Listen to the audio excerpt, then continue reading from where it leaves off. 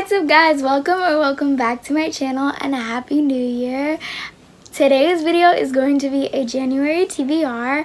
I'm so excited for this month, especially for the simple fact that it is a new year, which means new reading goals. And my number one reading goal is to follow through with the TBR that is picked. I am such a mood reader that I'm like, meh, I don't want to read that. Meh, I don't want to read that. And I never follow through my actual TBR. I'm making it a mission. That's my number one goal this year. I promise you. So when the wrap-up comes and if y'all don't see half these books on that wrap-up, hold me accountable, please. But with that being said, I picked 4 physical copybooks and I picked 2 Kindle copybooks. These are my 4 physical copybooks. We're gonna go through these first just because they're right here and handy and I don't have to like look up the synopsis. So the first book I picked for this month is Lightlark by Alex Ester. This is a fantasy with a mix of romance. I've heard so much about this. Everybody kind of says that this book is like The Hunger Games in a way. So the back says, welcome to the Centennial. Every 100 years, the island of Lightlark appears for only 100 days to host a deadly game where the rulers of 6 realms fight to break their curses and win unparalleled power. Each ruler has something to hide. Each curse is uniquely wicked. To break them and to save themselves and their realms, one ruler must die. To survive, Isla, I think that's how you pronounce it, Crown, must lie, cheat, and betray, even as love complicates everything. I'm so excited about this book. It is third person, which you guys know I'm not the biggest fan of third person point of views, but I'm too excited to not read this book. The next book I have is Reckless by Elsie Silver. I honestly just want to read this month because Hopeless comes out at the end of the month, and I want to read that for next month, if that makes sense. Like, I just want to complete the series already. This is about Theo and Winter. Theo is like a family friend of Rhett and his family, like the Eston boys. He's like a family friend to them. And Winter is Summers, who's the female main character in Flawless, sister. And Theo, we meet them in Powerless, which is the book right before this one. And pretty much you can tell right away what type of character each person is. Winter is very much like Black Cat energy. She does not want you. She does not need you. She is going to bark at you and yell at you and scream at you. While Theo seems like a golden retriever boy. He seems so sweet, so kind, so wholehearted, like warm-hearted, right? And he basically is very persistent towards Winter, and Winter is like, absolutely not. I'm about to get out of a toxic marriage. I'm okay. Blah, blah, blah, blah, blah. Eventually, they get drunk, and they have a one-night stand, and Winter just thinks it's a one-night stand, while Theo is like, I want you to be in my life. I want you to be my woman. And then a positive pregnancy test. I have never read any book that has accidental pregnancy or pregnancy trope in it, so I'm really excited to see how Elsie Silver does it, and hopefully it will get me into more books. I know that for a fact that Heartless by her got me into the single dad trope, so I'm excited to see how that works. The next book I have is God of Malice by Rena Kint.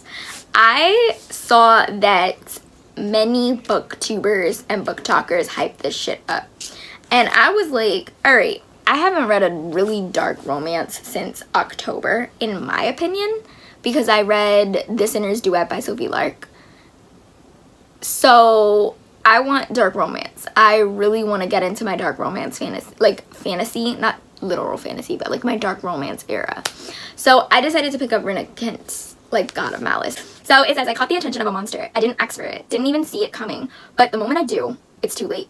Callahan Carson is a predator wrapped in sophisticated charms. Sorry about that. It's been a long day. He's cold-blooded, manipulative, and savage. The worst part is that no one sees his devil side. I do. And that will cost me everything. I run, but the thing about monsters, they always chase. I've heard good things about this series. I heard that each book it gets better with each book, and I think each book follows a different person. So I'm really excited to see how this turns out so that way I could get the rest of the series. So we have a fantasy, a romance, a dark romance, and another fantasy. This is Poor Thing by Rebecca Yarros. My sister-in-law Ashley got this for me for Christmas, so thanks, Ash. I am so geeked to have this. I'm so geeked to read it. I'm so excited. My plushies fell. Oh no. Do you guys look at that? You can't have it. Okay, there we go. Anyway, where was I? Oh, I'm just so excited to have this and finally read it because the hype was hyping. Like, this book was hyped. And there's a lot, there's a lot of people that don't really like this book, nor do they like Iron Flame, but I feel like I'm gonna like this book. I feel like it's probably gonna be one of my favorite fantasy books of all time. This is about 20-year-old Violet. She basically is forced into this competition with her mom, because of her mom. And it's where hundreds of candidates battle to become the elite Navier dragon rider. Along the lines, she's very fragile and very tiny, so along the lines, the dragons are like, I'd rather not bond with you. And this guy named Xaden, he is the most powerful and the ruthless wing leader in the Riders Quadrant. So like he's basically like the top dog. And eventually she sees that she really just has to fight for her own to like survive. And she also sees that the leadership is hiding something. So at the bottom of the synopsis it says friends, enemies, lovers. Everyone at War College has an agenda because once you enter, there are only two ways out: graduate or die. So, onto my Kindle, and I'm so excited. I know, I got a Kindle, you guys. I don't know how many times I have to say it, but I got a fucking Kindle. My girlfriend got it for me for Christmas, and I've never been so happy. The first book that I want to read, which I'm also currently reading because I've already started it, it's called Spin the Bottle. It's a college romance, Campus Games Book 2 by Stephanie Alves. It is a adult romance. It says, Lila, I have rules. Dating, out of the question. One night stands, that's my specialty. That's it. That is until an unexpected game of Spin the Bottle lands me face to face with Aiden Pierce, Redfield's basketball team captain. Aiden is captivating, talented, and persistent, and he slowly chips away at my defenses until we strike a deal. No strings attached, and absolute secrecy. It was supposed to be uncomplicated, but the more time I spend with him, the harder it becomes to remember why we aren't together. And then it says, Aiden, this was never part of the plan. Layla Perez is tempting, assertive, and unattainable. I pronounced that word wrong, I'm sorry. Untainable. I'm gonna skip the word.